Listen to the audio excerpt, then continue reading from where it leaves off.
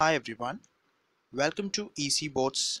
Today we are going to study the next chapter, that is our environment. This is the one and only one chapter from the unit Environmental Science. So let's get started with this chapter, that is our environment. This is a very small chapter and it deals with the basic things related to environmental science and related to pollution.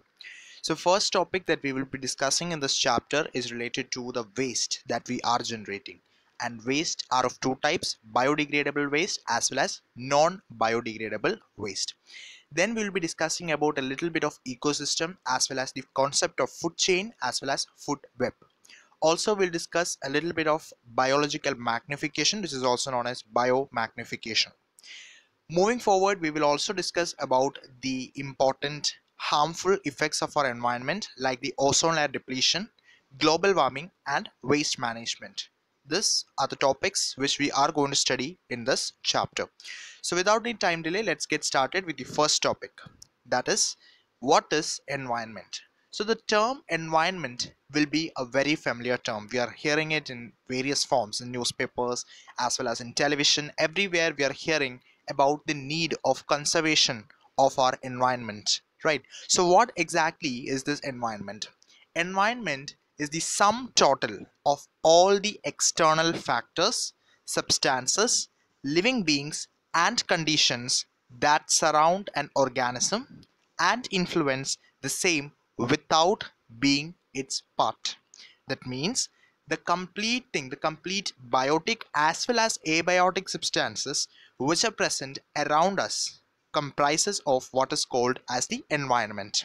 So in the environment we can see the biotic components, which is the living components, as well as we can also see the non-living components, that is known as the abiotic components. So first let us see the classification of waste. Waste materials that are produced by human beings are characterized into two categories. The first one is known as the biodegradable waste and the second is known as the non-biodegradable waste. So what is the meaning of biodegradable? Degradable means breaking down.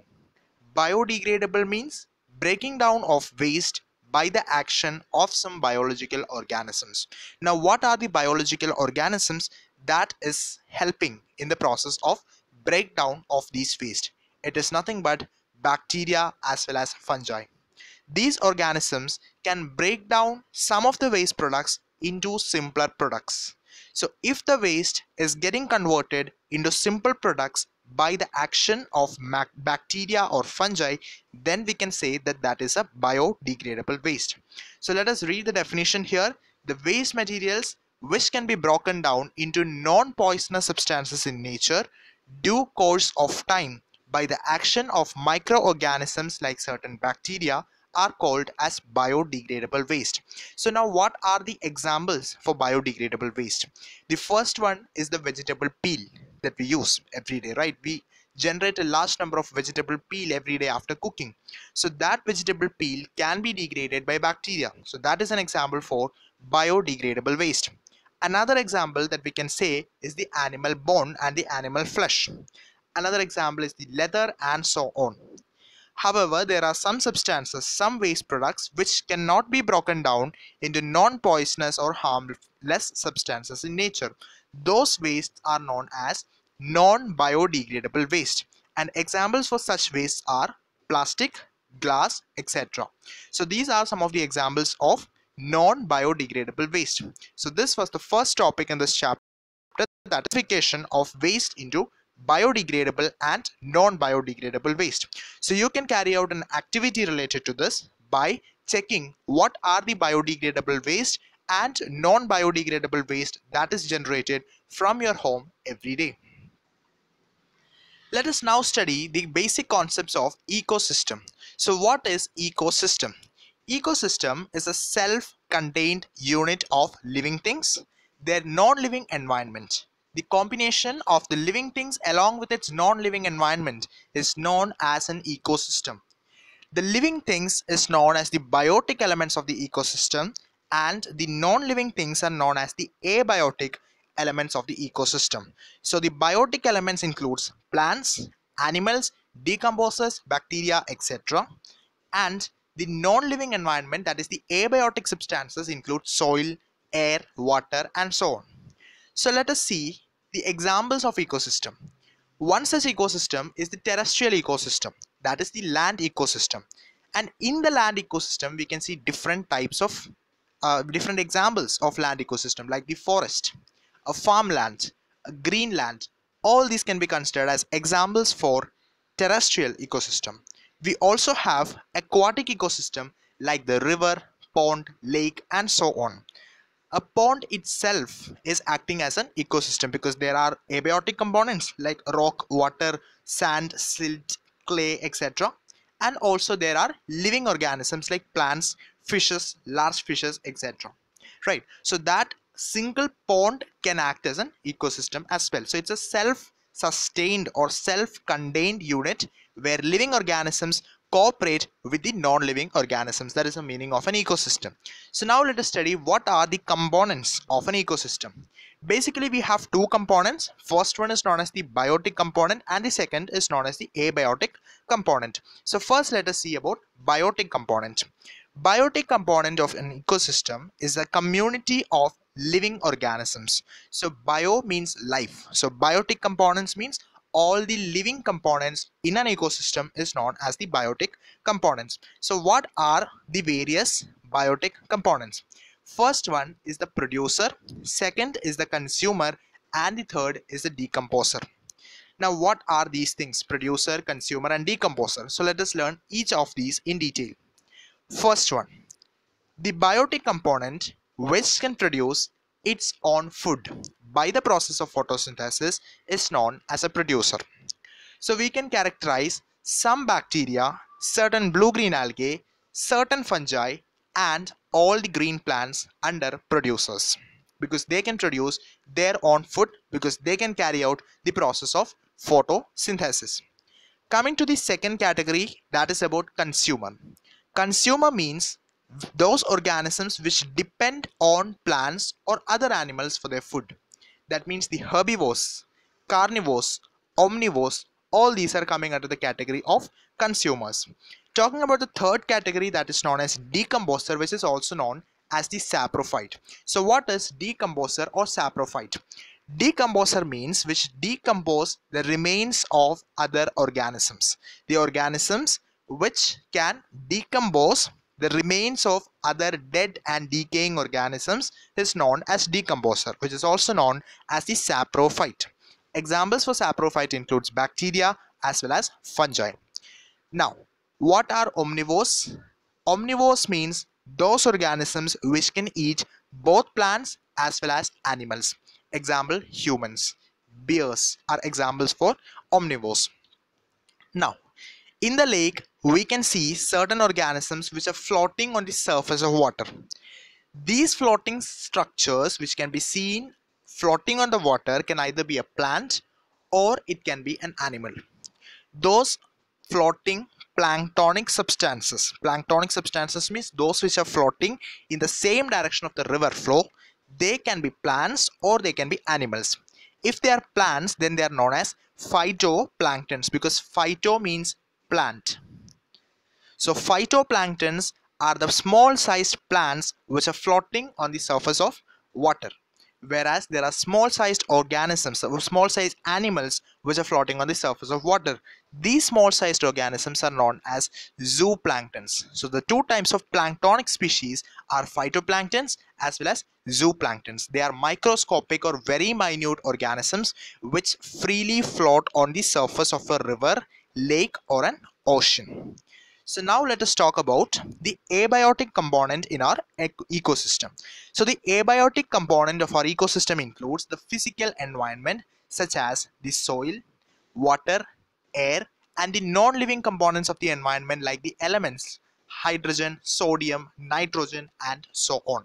So all these are comprising of the abiotic component. So far we have seen what is an ecosystem and what are the two components of ecosystem. First one was the biotic component, that is the living component of the ecosystem, and second is the abiotic component, which is the non-living component of the ecosystem.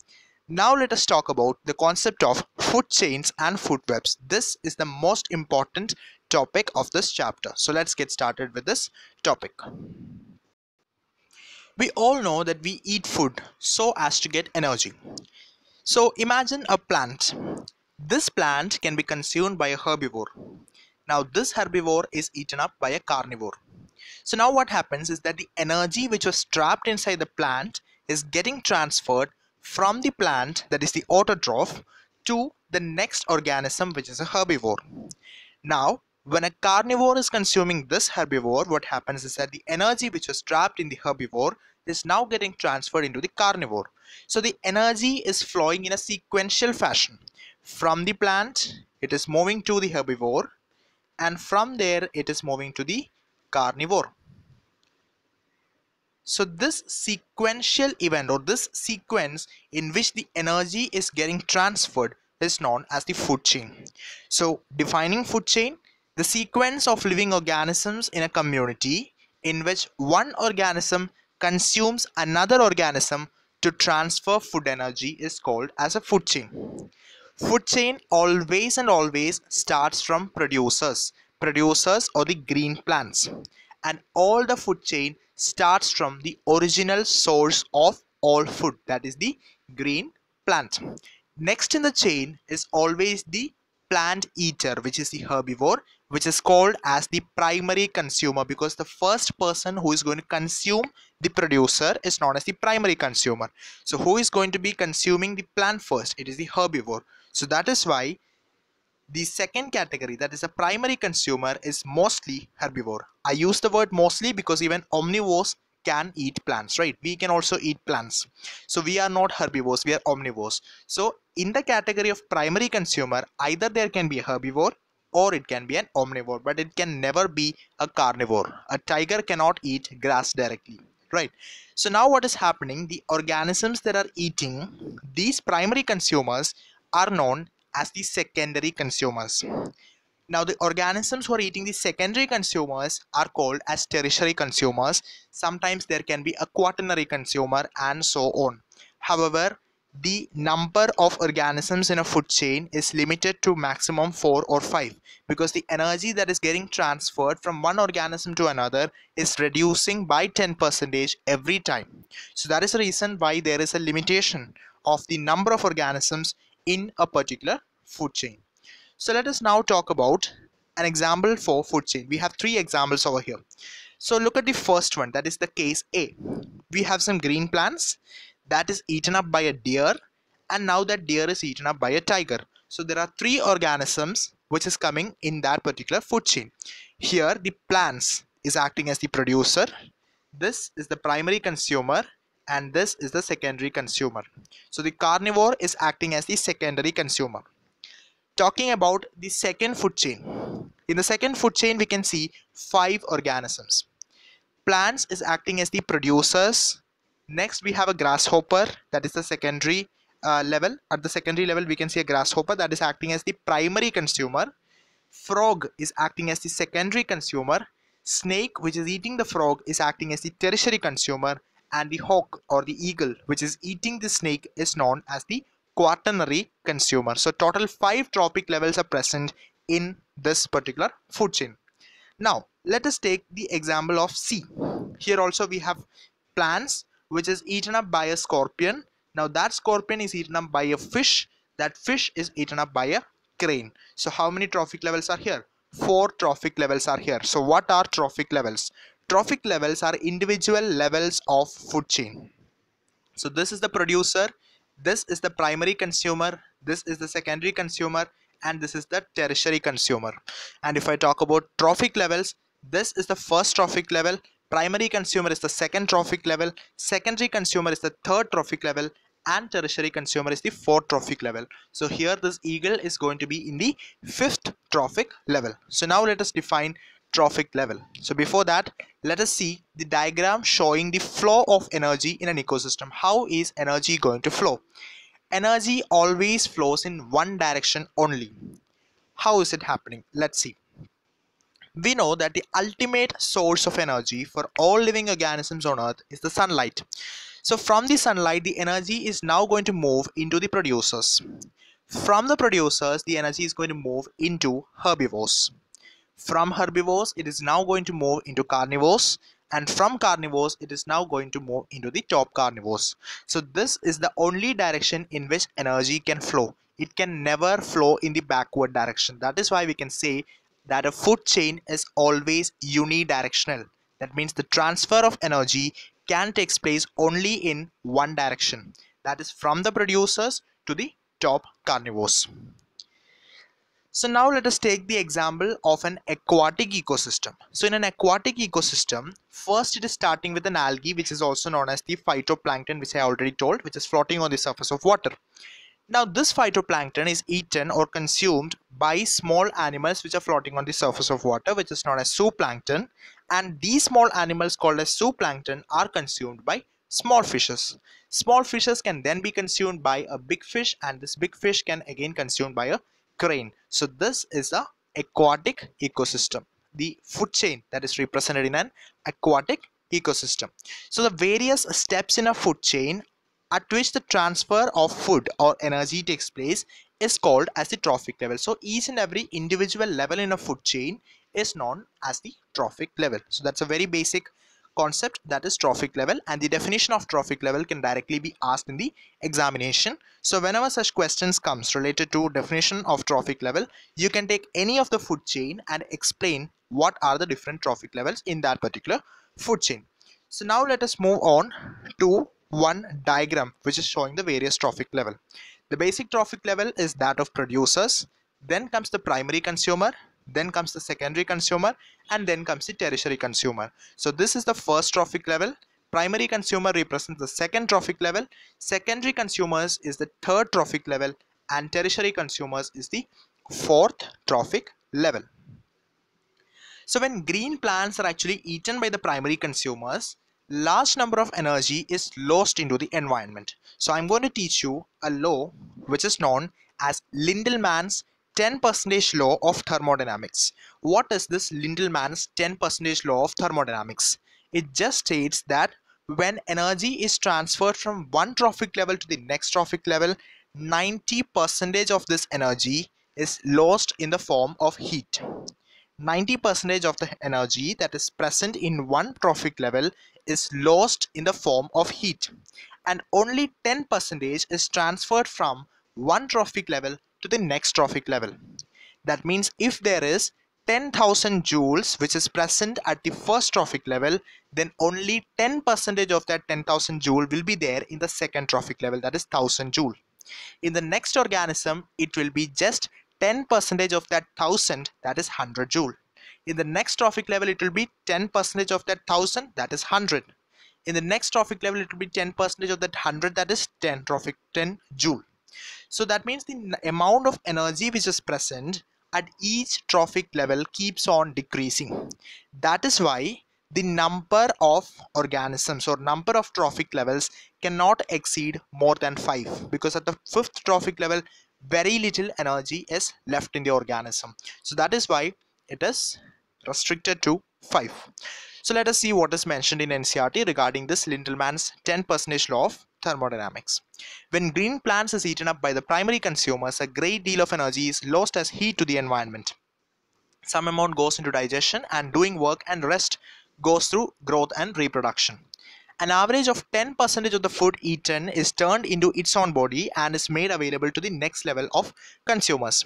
The length and complexity of food chain vary greatly.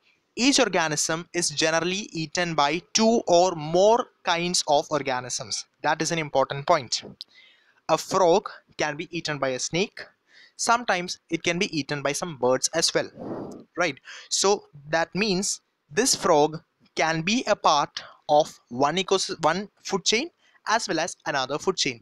Similarly, one insect can be eaten up by a frog, and the same insect can be eaten up by a bird also, like a sparrow, right? So in some cases sparrow can act as a herbivore, and some cases it can act as a carnivore. So one organism can have more than one positions in a particular food chain. So that is why there should be an interrelationship between multiple food chains.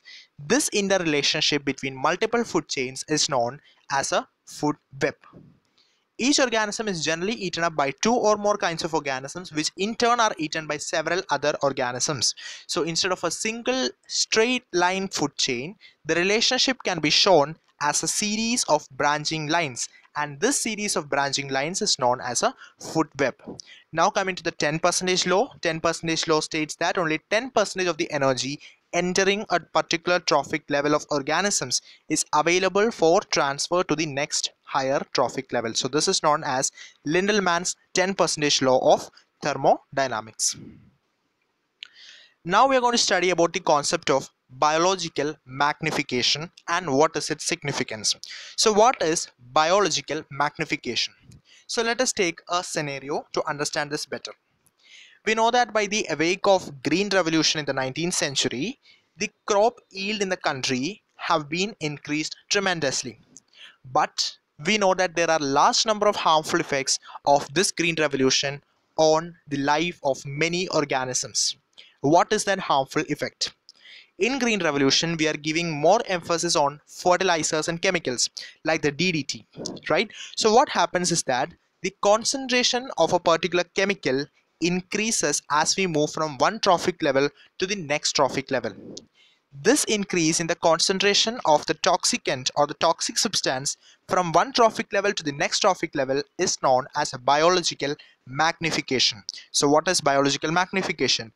It refers to the increase in concentration of the toxicant at successive trophic levels. So what or how exactly is this happening? What is the reason for biological magnification?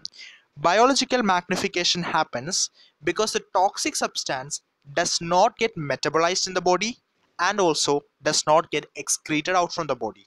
It remains as such in the body, and as a result of which, when another organism is consuming this organism, the complete toxicant is going to the next trophic level, and there it is again not going to be excreted. So the amount of concentration is going to increase at each and every trophic level, and this phenomenon is known as biological magnification. This is a very important topic. Questions can come based on this. This is mainly shown by many chemicals such as mercury and DDT. Now here we can see an example. The water which is released from a farmland, that will be having very little amount of DDT, say 0.003 parts per billion. Now what happens? It is consumed by a zooplankton, and in the zooplankton the concentration of DDT is increased to 0.04 ppm, that is parts per million. Now this zooplankton is consumed by a small fish. The concentration of DDT again increases to 0.5 parts per million. The small fish is now consumed by a large fish, so its concentration increases to 2 ppm.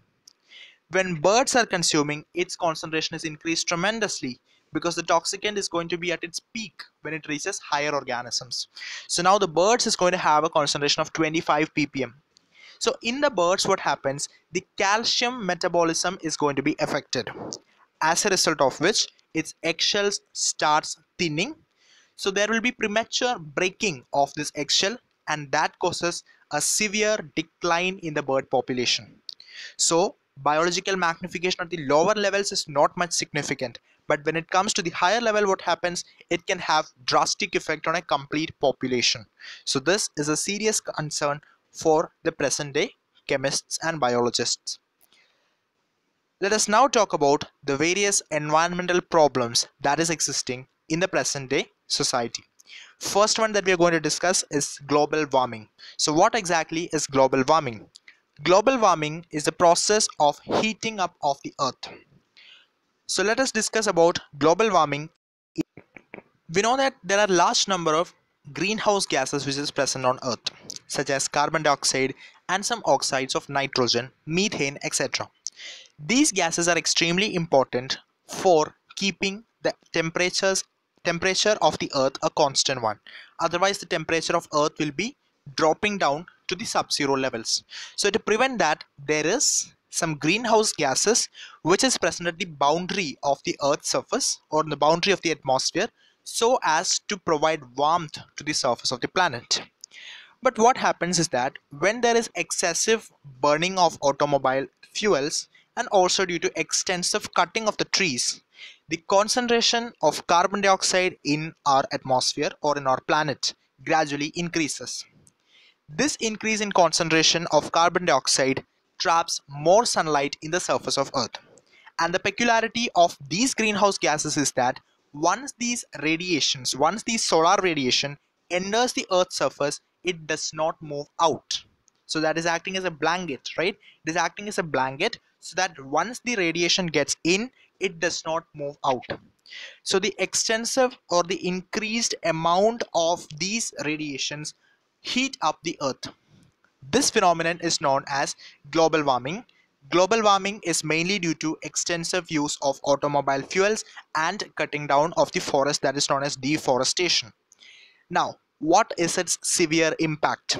The impact is that all the harmful radiations are going to enter into the Earth's surface, causing skin cancer, then damages to the cornea, and so on. Another environmental degradation that it is going to create is the melting of the polar ice caps. Melting of the polar ice caps is really significant for rise in the level of ocean waters. So this can take up a large portion of land in future. So the land in which we are living can be oceans in the future because of this serious concern called global warming. Now let us discuss another important concern, that is ozone layer depletion. What is ozone? Ozone is a gas which is formed by the combination of dioxygen with another atom of oxygen. This is a poisonous gas. However, in the level of stratosphere, it is useful. There are different layers of atmosphere like the troposphere, stratosphere, mesosphere, ionosphere, etc. So in the troposphere, this ozone is a harmful gas, but at the stratosphere level, it is a useful gas. Why is it useful? It prevents the entry of harmful solar radiations into the surface of Earth. But what happens is that certain substances called as the chlorofluorocarbons, which is mainly released from the aerosols, from the refrigerators, as well as the air conditioners, these substances are going to release free chlorine radicals. And these chlorine radicals are responsible for the splitting of these ozone molecules. These chlorine molecules will split the ozone molecules to form oxygen and oxygen free radical. Now you may be thinking that the amount of oxygen now increases, we get more oxygen to breathe, right? But more than that, this oxygen is available at the stratosphere level. It can never come down to the Earth for our breathing purpose. It is going to stay over there. The layer of ozone starts depleting. So when the layer of ozone starts depleting, what happens is that more and more solar radiations can now enter easily because there is no protection. So this can have severe impact on our skin, causing skin cancer. It can also affect our cornea of the eyes, causing blindness, and various types of UVB radiations which is entering into the surface of Earth causes mutations leading to different kinds of cancers and different kinds of modifications in the future generations. So this is another harmful impact of our environment which we have to pay really attention to. Different conventions have taken different steps so as to prevent ozone layer depletion. In the year of 1987, UNEP have made an argument to freeze the amount of CFC that is produced. Another argument which was signed was known as the Montreal Protocol, and this Montreal Protocol have signed by many nations to ensure that the amount of chlorofluorocarbons that is released into the atmosphere is reduced drastically so as to conserve our Earth from this ozone depletion. So this ozone depletion is another very serious concern which should be addressed so that our future generation is saved, because majority of the land areas is going to be converted into water. At the same time, what can happen? It can also lead to various types of cancers, including skin cancers. Now the next important thing is known as waste management, improper waste management. So accumulation of waste can have serious impact.